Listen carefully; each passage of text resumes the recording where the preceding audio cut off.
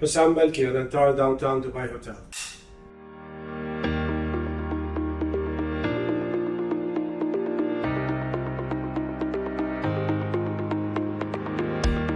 Husam, listen, absolute pleasure to sit down with you. Thank you for having us down to Anantara Downtown. Thank you for coming. It's good to have you with us. I'd love to start, just for people listening and watching, just to get an understanding of your background in hospitality. We love to hear how people first got into the wonderful world of hospitality and how you ended up with this beautiful property.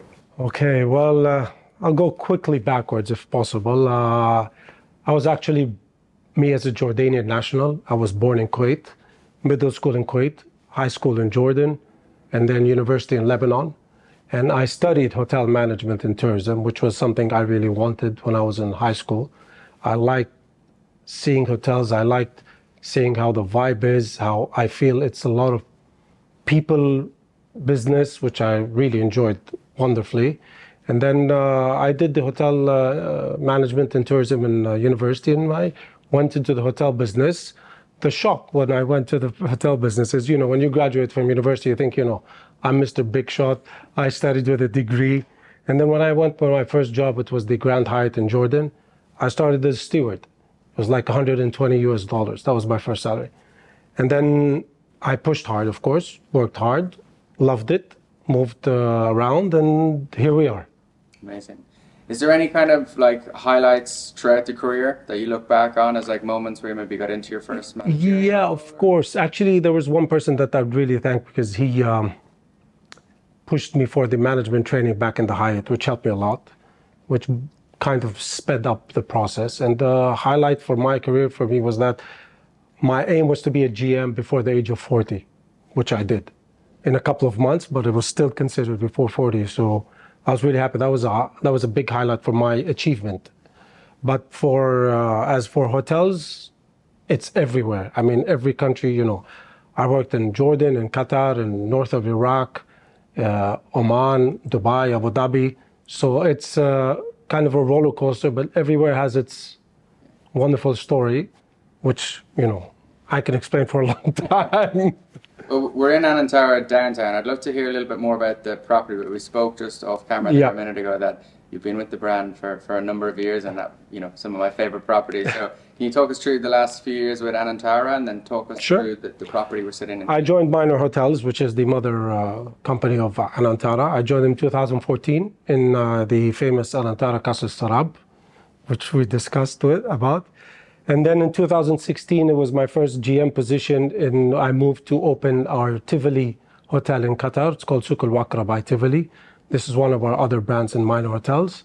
And then I had the opportunity to manage the Anantara Banana Island in Qatar, as well as the Souk Al Wakra by Tivoli. So one was a city hotel, one was a resort. So it was a kind of a mix of both, which now I'm going to transfer to Anantara Downtown to be a city leisure hotel in the middle of busy Dubai. For anyone who doesn't know bleisure, I know it's a term that the industry's kind of coined a little bit since COVID, but can you kind of talk us through what bleisure means to you and the team here? For us, it's business leisure. I mean, what we of course all know, but we have a lot of corporate clientele. Again, busy during the day, tired through the day, a lot of talking, we want them to relax, unwind, have their proper spa relaxation if needed, have their proper IV treatment, which we have in the hotel, pool, IV treatment, which goes through a huge menu, which is either it's detox, vitamin, hangover IV. So there's everything, hair, nails. So this helps also our corporate clientele bring their spouse, partner with them as well, because he can do the business, he or she can relax in the property, do our lovely spice spoon classes, which is one-on-one cooking classes with our chef, teach you whatever a la carte menu you'd like. And we have the wonderful Dine by Design, which we do in Anantara. You can either have it on the 26th floor, overlooking Burj Khalifa, or you can have it on the pool, dine exclusive with proper setup and just relaxation. And with bleisure in the industry, we've seen it kind of traditionally people might stay for 1 or 2 nights, but then it'll extend it into the weekend for their leisure part of the business trip.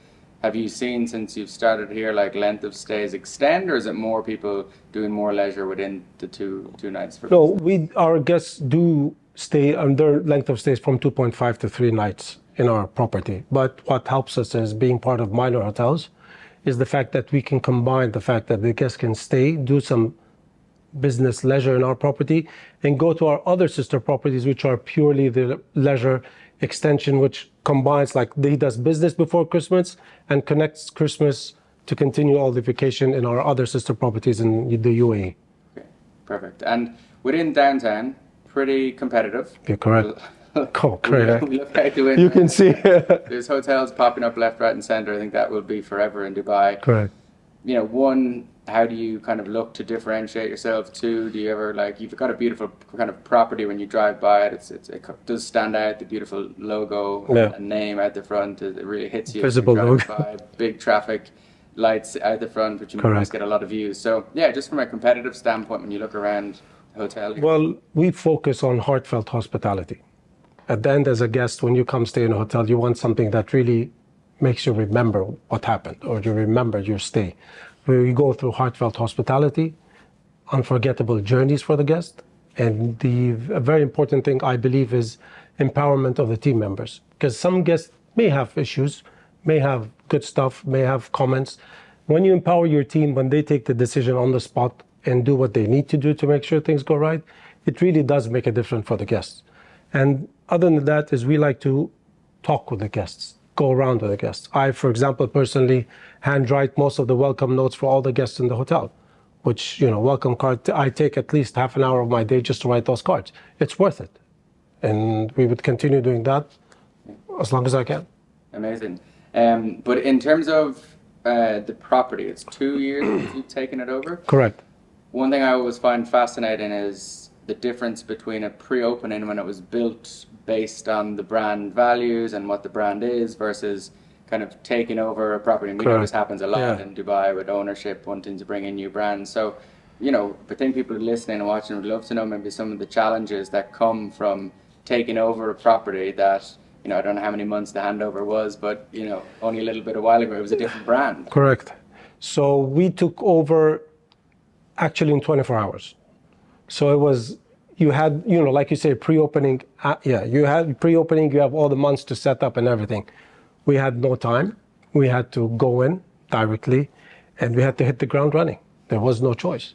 And then we went through our phases of the Anantara phase, which was the full refurbishment of the lobby, full refurbishment of our meeting rooms, which we did, which we gave the Anantara touch. So, for example, our lobby now is more, if you go inside the lobby, from the entrance, we have our beautiful green walls at the entrance with our logo, with water. You go inside, it's all natural plants. So this is also discussing the leisure part, which the guest sits in the lobby, coffee, tea, not the traditional industrial look of a hotel, but, you know, the greenery, makes you relax, makes you sit better, talk better, and have better meetings. So we're still going to go through more changes coming up. Can't explain a lot of them on now until they're official. We can come out, but there are a lot of changes going to happen. Do rooms have to be done to the? We were going to go through all the rooms, and we're going to go through the ballroom and food and beverage concepts as well, which we currently have for them, but we're going to change a lot. But I can't. Is that challenging when guests come and maybe they feel they're coming to? Is there a feeling of Anantaras, like there's a specific design or? Exactly. That's why get it when they arrive. Like, is that challenging? That's why we have the storytelling. That's why we say why we do. That's why we tell them we do this. That's why the greenery is there. Yeah. That's why we need to explain and educate our guests. A lot of our guests luckily know Anantara brand, and yet we have to explain how it is in the middle of the city. We have like our daily sunset ritual, which we do every day with the guests. Some guests really take videos about it. We still have all these Anantara touches. You know, amenities are the same, which we have in the property. What are the pros and cons of taking a handover? Like, just explain to me some of the pros and then maybe some of the things that are really challenging. Pros is you may know what you're going to get. Yeah. You may know what you're going to get. It's still getting there with time, but you still kind of have an idea. Cons is the fact you don't know what the guests used to think of what was happening before you took over. So the cons is how to keep the guests, maintain the guests, make sure the repeat guests are still there, increase the number of nationalities and the business mix we have all around using our minor hotels worldwide and all our GSO offices and all our connections everywhere. So this helps. So the business mix did change because as an Anantara, people know us also. Now we see a very big increase of our South American clientele, which is great. Japanese are picking up, which was not happening before. So these are pros and cons, is just to make sure that the guests that were there, we want them to stay there. They're more than welcome. They're still going to be acknowledged, still going to have the proper service and same service as before. And that 24-hour turnover, so if people had made a booking for days and weeks after with the old brand, how did that work? Booking stayed. We had to manually shift it. It's kind of a bit difficult. It's too technical. But the guests woke up, literally checked out with Anantara letterhead. Do you have to email the guests in advance saying We put a letter in the rooms. There's difficult to email guests, but we say it's too technical. Yeah, software-wise, system-wise, room configuration. We have different room namings. So the website took some time. Guests got confused. Some guests then they saw the logo at the building. They're like, but how, you know? The taxi guy. Exactly. It took actually months for the taxis to stop using the previous name, literally. Yeah. So it's okay. It's a fun ride. You live and learn. So this was a learning process. Just can't forget to change the name on Google Maps. Or we go because the thing is, these accounts are not with us. Yeah. So our name is our account. The previous name is we can't manage. Amazing. I'd love to kind of shift it into kind of a word that I feel is sometimes overused by people, but I'm always keen to find out what's the truth behind it, which is the sustainability angle. Yep. And we know, I think probably all guests now, but especially the new generation, they are kind of looking for a more sustainable trip. Is that something that's passionate for you? Well, yes, definitely. As Anantara as well. For example, now, even though we're a city hotel, we have our hydroponic machine for our lettuce for the hotel. So we use a lot of our own lettuce from our hydroponic machine. Of course, we refrain from plastics as much as possible everywhere, like the amenities, water, pens, pencils, key cards for the guests. We're going through the paperless check-in now. Hopefully by the end of Q2 will be implemented. Of course, as well as the environment for the water, we installed water aerators, energy, fixed the guest room management system to make sure that empty rooms have not on full AC. So we try to manage this sustainable. Of course, the environment is very important. And luckily, a lot of people my friends usually ask me, what about the guests? I said, luckily, the guests, they're really educated about this. Guests really care, which is very important. I mean, you do it at home now. You do it everywhere. So it's spreading worldwide. It's wonderful.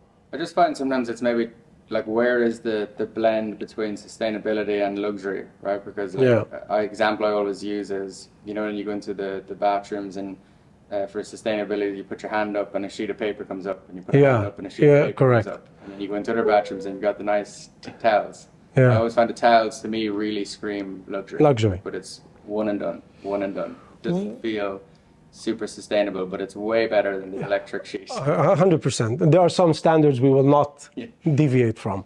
But for example, for like the washing or the towels, like you say, for example, it's like we have for our linen or for our towels in the rooms, we have a card in the guest room and the guest restrooms or toilets that if you do not want us to wash these linen today, just put the card. So we kind of do that in parallel instead of like this machine you're talking about, which I pretty much really doubt we're ever going to implement. Yeah, 100%. I agree with you. Because that's like, listen, it leans nicely into guest satisfaction, and ultimately, without guests coming through the doors, the hotel doesn't operate. So from that perspective, obviously, the fact that you sit down and you handwrite the letters, I'm going to assume you're very keen on guest satisfaction. So is there like some tactics you've implemented over the last few years here that has seen an improvement, and then maybe how do you track it? Well, we do implement personal touches, as we say. We really focus on the guest preferences. We have their profiles. If they're repeat guests, we know what they like, what they dislike. So we really make sure we implement all that during their stay. We talk to our guests frequently. We see our guests. Our team members visit guests on the breakfast, visit guests in the lobby. We talk, we ask, we communicate. Again, like I told you at the beginning, it's really heartfelt hospitality. And how we track it is we have, of course, the softwares everyone knows. We have the online reviews. In our hotels, we have the reviews during your stay, not just after you leave. So during your stay, you can write, which you get to us, which we can fix and amend any issue or glitch you have. In Anantara, we have the Anantara app, which you communicate with our team members or your request all through the app. You don't need to call us. You don't do anything. So this is also part of the business leisure. Your business went on the pool. You want your room to be ready or you're not, all you do is use the app and it reaches us and we make sure everything's done. Yeah, brilliant. And listen, I think that's what business guests want, right? The convenience. But I think if we can just shift back to your career for a second, a couple of questions. Go ahead. One, I'd like to just understand, has there been a moment in your career where you're like, wow, that was a real challenge, but then you kind of overcame it and it was probably one of the best lessons maybe that you learned? Well, there are a lot of challenges I had, but I think COVID was the big one for all of us because it's nothing we would have ever prepared for. And it's tough because I was in Doha back then in Qatar. We had around 570 team members. So it was tough to manage that because everything was, blocked, isolation, your PCR tests, and because we had to do a PCR test like every 4 or 5 days because we work in hospitality. People were getting COVID, to isolate them, take additional rooms to isolate the team members or the guests. It was a good learning curve because we never realized that we would be part. We would see it in movies. We never knew we'd be part of it. But we managed to go through it. We managed to surpass it, and we continued. And we're booming. Business is booming after that, thankfully. And another quick example, time my past was when I worked in north of Iraq. We opened a hotel there. I was a hotel management. Logistics was very tough, so we had to fly in a lot of stuff. So that also taught you how to manage and how to deal with the whole hotel, because some flights come, some flights don't come. So that was a very interesting one, actually. On the leadership side there, for something like COVID, where people are kind of maybe nervous, scared, and they're looking at you, did it teach you anything about the type of leader you are? Or? Again, you need to be very approachable for the team, but you need to be very firm on what the policies are, because these are all have been done by the government, and it was a learning curve again for everyone. We didn't know. We did the vaccines, vaccine 1, vaccine 2, third vaccine, and booster. So we need to be firm, but we need to make sure that this is to explain for the team members that this is for your well-being as well as our guests' well-being, because when our guests know we didn't handle this properly, they won't trust us in the future. So when we handle this properly, we take care of you, your families, because if you're sick, your family's sick. So we need to take care of you, your families, the guests. Therefore, we needed to be approachable, but yet really firm to make sure the message is really delivered to the team. Because it's every day new thing used to come up. Don't do this, do this. Don't do this, do this. So we had to, adapt quickly. Gloves, change gloves 10 times a day. Masks, housekeeping team, we used to change housekeepers. Some rooms we used to just, fog it and, spray it. And I think we all remember that. Yeah, it's something to remember, hopefully never again. For sure. Hopefully. You're in a position that, you talked about studying hospitality and tourism back in your university days, and you're probably in the position that most students who go into hospitality one day want to end up in. If you were to kind of speak to a room full of those students now, would there be any pieces of advice that you'd leave them for a successful career in hospitality? Definitely. I tell them some things that were not taught to me back then. First, my advice to them is be patient. Always be patient. Because if you're not patient to where you want to get, you're not going to be patient with your guests or your team members if you want to be a general manager or above. Second thing is always be willing to learn and always be willing to listen, because you live and learn from every single team member you have. And be willing to say, yes, you're right, I'm wrong. This is very important. And always learn from other success stories in the industry. Sometimes you see somebody has done something in some maybe different country, different city, same country. It's a good success story that could suit your hotel or property or situation. Go for it. And not everything we learn is exactly what it is on the ground. On the ground teaches you more real life situations than the educational situations. Do as much internships as possible. Go to different departments. The more departments you know, the better and faster and more solid you grow when you become to a general manager position, for example. On the patience part, I think we're all aware that the new generation probably lack the patience other generations have. So as leaders, maybe there's an element of been aware of that because you have to manage the people that you have today. Is there something leaders need to do slightly different to manage the expectations and the ambitions of this new generation coming into the workforce? Because it's different, right? 100%. Dealing with, yeah, I mean, it's different generation, different. My advice is always be straightforward. You know, if somebody's coming and, you know, you're dealing with a team member that's young, ambitious, fine, help, assist, put them on the right track, on the right program. But we also need to be honest, straightforward that, listen, this is how it's done. This is how it's going to be. This is how you grow.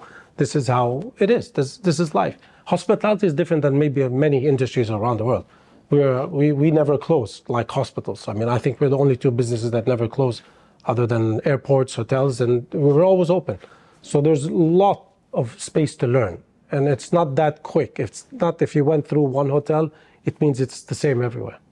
So like we were saying, I was in Qasr Sarab, completely different than Banana Island, Qatar, completely different than a city hotel now. So there's a lot of new things, to learn. You have to be very willing to do that.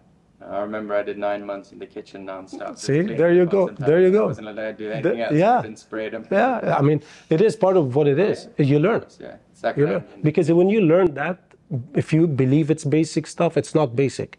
Because when you manage that team, you can explain to them how it's done, or you've been there. So it really helps you grow faster and more solid.